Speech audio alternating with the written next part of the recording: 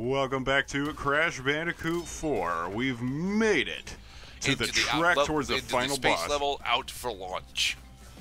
Huh. Which is a nice little throwback to Crash Bandicoot 2, where the final zone of the game was also space-themed, starting with level 21, Piston It Away. Yeah. I actually like Pistoning It Away, honestly. It's a really good intro into the space levels. The major difference so far between Piston It Away and Out for Launch Crash Bandicoot 4 is Piston It Away was largely 2D based. There were almost no 3D true moments during that level. Yeah, I think like the gem path was 3D, but that was it.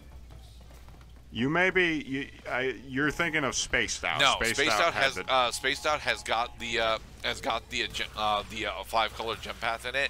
I'm referring to the special gem for Piston It Away. There is no special gem in Piston It Away. You're thinking about the death platform. Oh, which should have been, yeah, the special gem was the death platform. Which sucked about Piston It Away is that you had to get the death platform in order to get the box gem also. I did not remember that.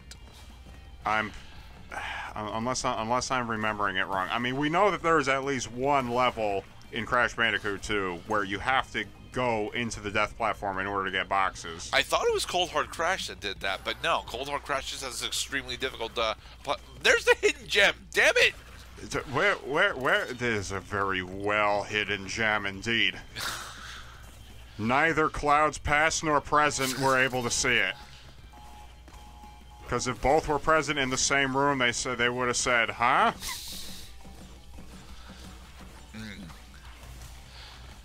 Yeah, Cold Hard Crash doesn't actually throw the any boxes in its death path. It's just a notoriously difficult one because it's a speed ice section. Right.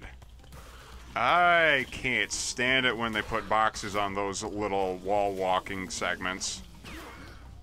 Well, after you spin, can't you just remagnetize to the wall? Yeah, but it feels weird, man. I admit it definitely does feel weird, but it's not, yes, slide again. Yeah, you can slide while crouching past Cloud. Yes. I'm glad that they didn't reverse the left-right directions when you're on the ceiling. Right is still right and left is still left. I'm relatively certain that the only game that I've seen to actually do that is Sonic. Right, with the intention of trying, like in Death Egg Zone, you mean Sonic the Hedgehog? I don't remember if it was Death Egg Zone or not. I do recall it's one of the space levels, and I want to say it's Sonic 2, so it probably would have been a Death Egg Zone. You were a little late on changing to Ika Ika. See, the Booganabas are getting more tricky. For the flip in midair. There is a brief moment where you are not able to change direction, but it's very brief, and god damn it is this game keen on teaching you exactly what is the timing for that. Well, you need to know what it is for the final level. You need to know what it is for the final level. You need to know what it is for... Oh, right, the flash... You don't use the Quantum Master in the flashback tape, sorry.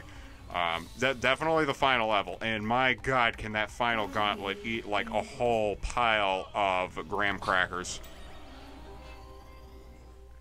So, there's going to be a Cortex timeline stage here where he activates the tractor beam in order for us to, get closer to Oxide's ship.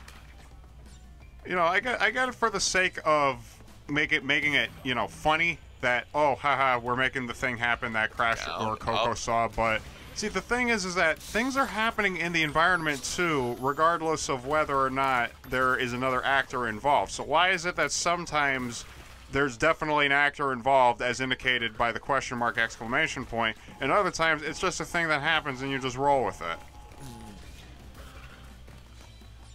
Spin, and there we go.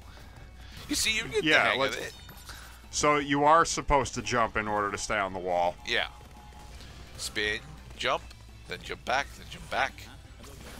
Which honestly is a little easier when you have to switch walls that you're on, in my opinion. Or at least from what I'm observing. Over. Double jump and spin.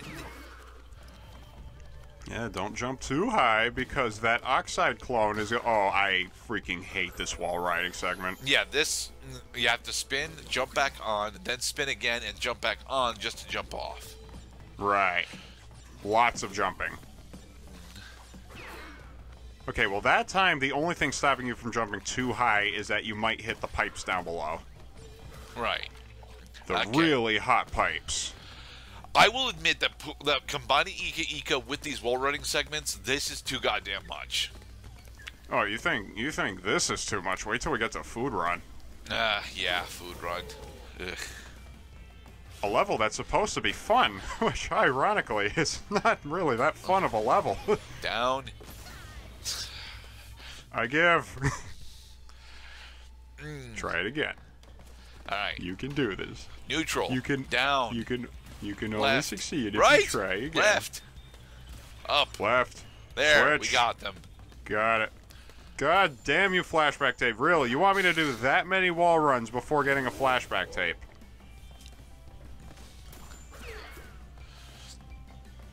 All right. Another checkpoint box. See, I almost walked past that one. Oh, I did not see that. See, Gerda is not impervious to being inaccurate.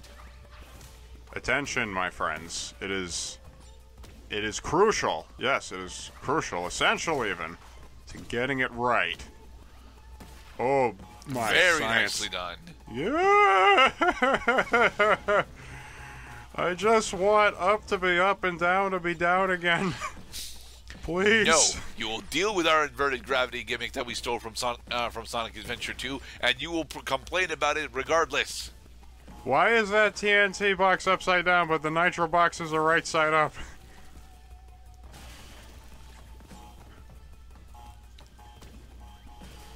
Well, as long as they're functioning the correct orientation, that's all that they need. Okay, now go back the way you came, doing the same fucking gauntlet of obstacles you just went past. Wait for it. No, you're just supposed to crouch jump up there, and then crouch jump up top again. Pretty sure you need Ika in order to make that jump distance.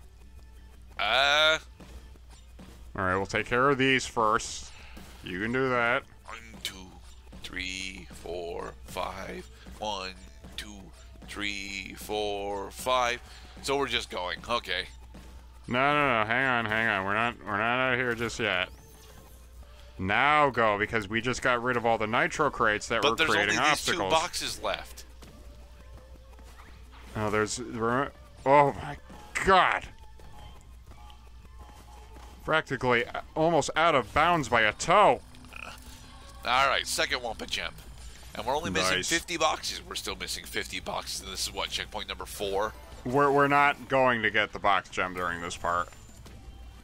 Unfortunately. We came close. But, I tell you, my box gem consistency really starts to dimmer when I start racking up the deaths during these parts. Yeah. For example, on my 20th attempt at this level... Okay, so you can just normal jump on them, which is kind of odd, but, I do believe that you had the ability to normal jump on the other saucers back in Crash 3, or Crash 2. Yeah, Crash 3 doesn't have space levels, does it? No, it doesn't. You're right. Because we find that in time travel stories that it's usually more fun to go back in time than to go forward in time. Yeah. Especially because when you go forward in time, now you have to play guessing games with, well, what is the future going to look like? The past is much more well-defined. And mostly because it's already happened. Because it already happened.